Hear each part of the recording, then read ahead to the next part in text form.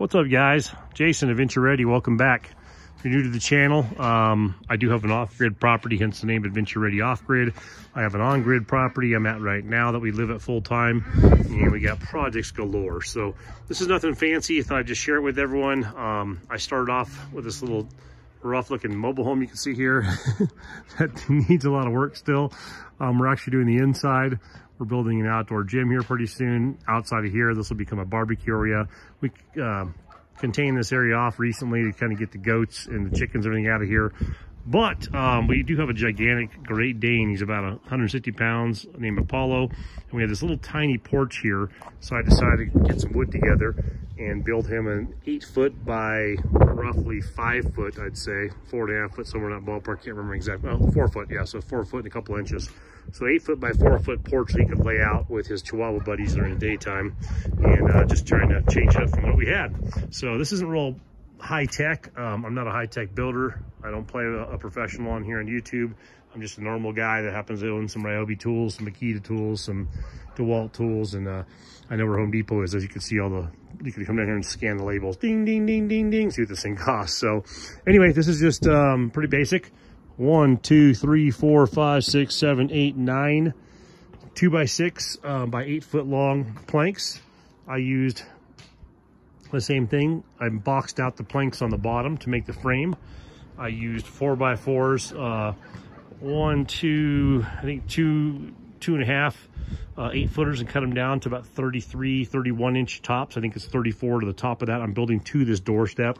And like I said, this is our little shipbox mobile home that we bought last year, bought a whim, and we've been restoring it ever since. If you watch any of my other videos, I've done my boys' rooms both. I've done the living room. I've now done the kitchen. I'm doing both the bathrooms. And once that's done, we will be putting all brand new siding on this, brand new vinyl windows. And next year we'll actually bring it out 12 to 14 feet on the front, about 60 feet long, and make it into a double wide with a brand new roof. So it'll basically look like a nice, cute little cottage. So for right now, it's kind of a shit box, like I said. I mean, there's the water heater door. I don't think that's original, but a lot of stuff here is. That's not the original back door. When we got here, the door was actually kicked in. Half of it was missing. So it's kind of a transient location for wandering animals to go through. So first thing I did was put a door on, because you don't really want to have your family sleeping here with a door that's half missing. The light's hanging off there. We put a swamp cooler on this year because it got a little bit cold. It was already wired up for one, but the swamp cooler that was here was so old and corroded. It was from 1979. It was falling apart. So back to the story at hand. So yeah, I just basically made a basic frame on here.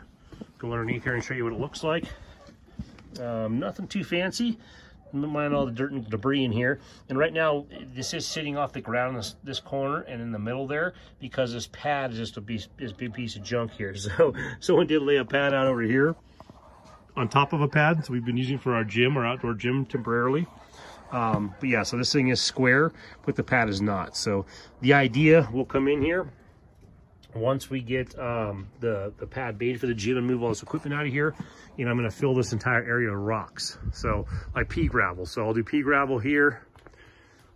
I'll do pea gravel up to this concrete pad over here, and that's where my barbecue and my griddle will sit. We'll make a little overhang over there to get a little bit of shade on that. And we just want an area, like I said, we can get away from the animals a bit. Not that we don't love our animals, and not that we don't want to just hang out with our punching dummy. We call him Joe B for short. But yeah, so we'll make this into a barbecue area. I'll make a deck similar to this, and I'll lay it down over here between this pole and the wall there. So we have a little step up, and that's where we'll put our little chairs and stuff and a little outdoor table to eat and relax. So, and like I said, the exterior of this is going to be getting siding on this whole entire thing next year. Or next year, it's only a couple months away, right, or a month away. And then we'll do something similar to this privacy fence, but closer gaps. Get the rooster in the background. Closer gaps for this bottom skirting instead of this metal skirting. We'll continue this look, so this kind of has an outdoory type of feel. And we'll put the pea gravel in here. We have some flagstone, big old chunks over here. It came with the house, so I might do that. I'll put some pavers in here, make a nice path out of here, put some rocks in here outside the apron here to keep some of the goat poop and chicken poop down. But yeah, so I was just showing what I built here, something super basic. I'm not an expert on this kind of stuff. I don't claim to be one. I did run Giant wood at the bottom here. So instead of going 2 2x6s on each of these steps, they're 32-inch wide, I went with a 2x6 and a 2x4 on each side, because I had those for a landing pad basically at the bottom. Now, I didn't carve out the steps like you see a lot of people buy those pre-mades at Home Depot for 35 bucks a piece. I figured for $7 I bought a piece of wood, chopped it in half, and made my own workout. We'll see how those last long term. I'm not a professional builder, and I'm sure there's some rhyme or reason to why you'd make a step arch in. And what I'm talking about, a lot of people have the steps that kind of cut into here. I'm sure there's a lot of logic behind that. I'm kind of a, like I said, measure once, cut twice type of a DIY guy. So I'm 190 pounds. My oldest boy is probably about 230 or so. My other boy's probably about 165, and our dog's 160. So we got a couple Chihuahuas jumping up there too. So yeah, we'll try it out. Worst case scenario, that doesn't work, I'll come up with a different design, or I'll go with conventionality and follow what I've seen other people build. So like I said, so this thing probably costs right about 150 bucks, maybe $200 to build this porch. There will be rails on here. The wood was so bad at Home Depot, I wasn't gonna try and take those bananas and turn them into a nice clean rail. So I'm gonna get some redwood pieces. Lowe's had some redwood last time. I don't think Home Depot carries it anymore. So we'll make a small rail that goes up, comes around, and goes to the staircase in the front. Keep the staircase open. I don't think I'm gonna put a little banister on there and let that a little, whatever you call, handrail. I'm just gonna keep a little wrap around up here and then call it a day. So anyway, I thought I'd share that with everyone. Hope everyone's having a good time out there. If you're thinking about building stuff, I guess one thing I would say, don't be shy. Get off the couch and just try and make something happen. This isn't like rocket science here. It's very basic, but this is a huge difference over what we had. Much more structurally sound, not falling apart. The original porch is in the original thumbnail picture. You'll see there, that red thing.